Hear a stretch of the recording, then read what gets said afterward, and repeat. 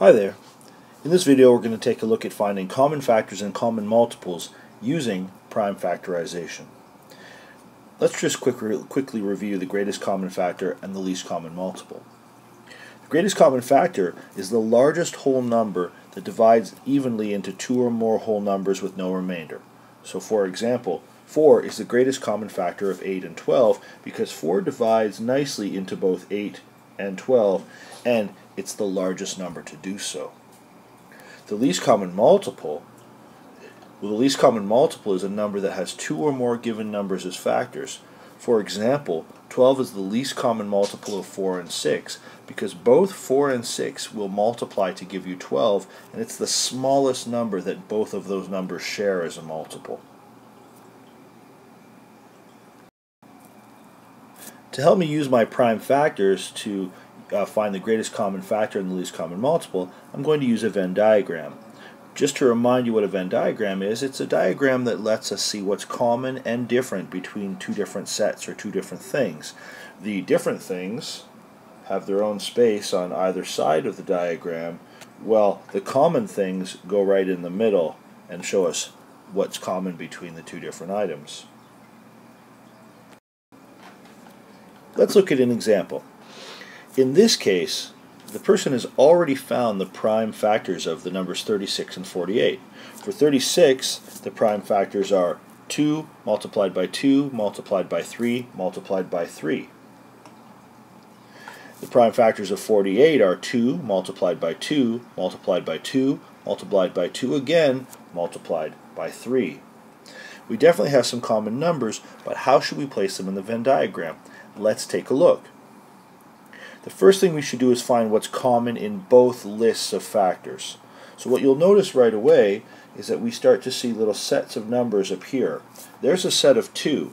That means that I have to place a 2 in the middle because it goes with both of these numbers. There's a second set of 2. Again, I have to place that factor in the middle because it goes with both 36 and 48. You'll notice then that there are two more factors of 2 for 48, but no more for 36. That means that these need to be placed only with 48 because it's the only number that still has any more factors of 2. Then you'll see that there is another factor of 3 for 36 and a factor of 3 for 48. So those numbers, I'll just use a different color there, those numbers do share, and they need to be placed into the middle here as well. Finally, there's a lone solitary number 3 up here. That doesn't have a partner. It only belongs to 36, and so it loops all the way around over here. So basically, wherever we see a set of numbers that's represented in both, those numbers get placed here. They're what's common between the two. Anything that doesn't have a partner, even if it's a number that's similar to one in the middle, as you can see, we've got 2's here and 2's here, 3 here and 3 there. If it doesn't have a partner in both lists, then it must go with only the number that we have that's a prime factor. Now that we know how to place our factors in the Venn diagram, let's figure out how to use them first to find the greatest common factor. There's a bit of a word hint here. GCF does stand for greatest common factor, and I've already talked about this section, the middle of the Venn diagram, being the area for what's common. That means that if you can remember that verbal clue, you can keep in mind that the way to find the greatest common factor is to simply multiply the numbers that are in the middle, that are common with each other. So in this case, the numbers that are in the middle that are common with each other are 2, 2, and 3. So to find the greatest common factor, I simply have to multiply 2 times 2 times 3, and that's going to give me my greatest common factor.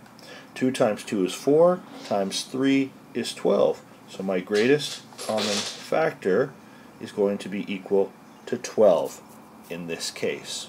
If I find that there's only one number in the middle of my Venn diagram, then that number by itself is the greatest common factor. Now to find the lowest common multiple for these same two sets of prime factors, I need to actually really focus on the LCM, the multiple word, because that's going to be a clue for me. To do this, I need to take each prime factor from all parts of the Venn diagram. So here, the center area, and here, and I need to multiply them all together. I'm going to multiply all those numbers together. Okay, and that's going to give me 3 times 2 times 2 times 3 times 2 times 2. What I've done is I've found all of the numbers in my Venn diagram and I've multiplied them all together. I can solve this either using a calculator or using some mental math.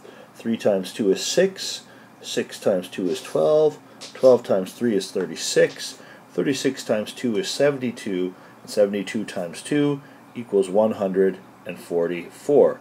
That means that the least common multiple for these two sets of prime factors is 144. That is the smallest number that both of these numbers will multiply to. Now it's time for you to test.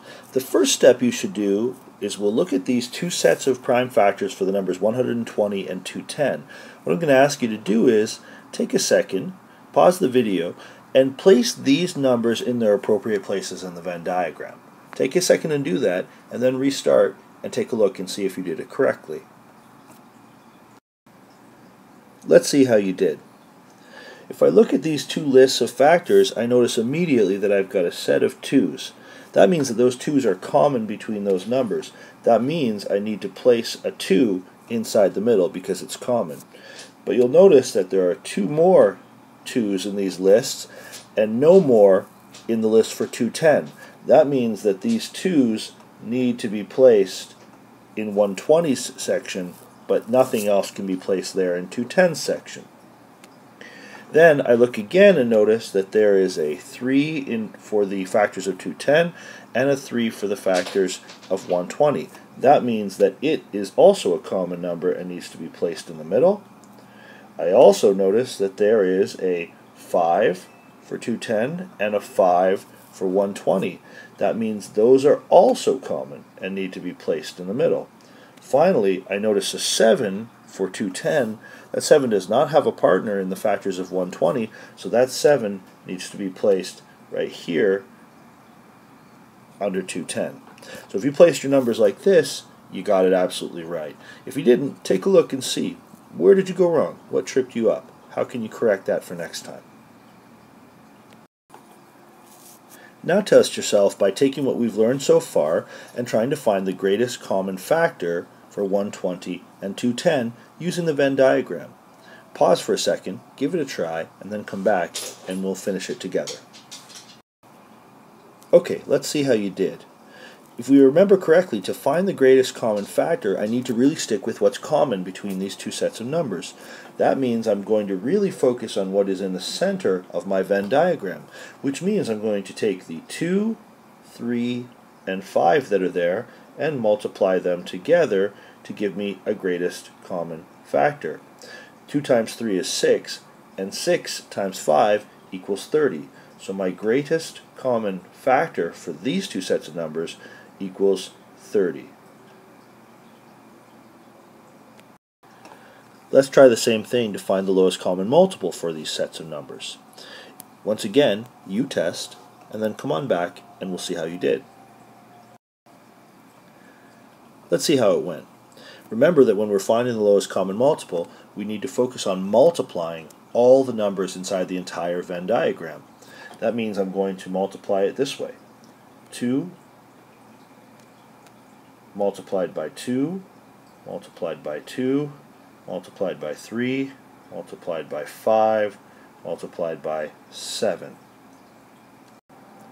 Once again, looking at this using a calculator or mental math, I know that 2 multiplied by 2 times 3 times 5 times 7 equals 840.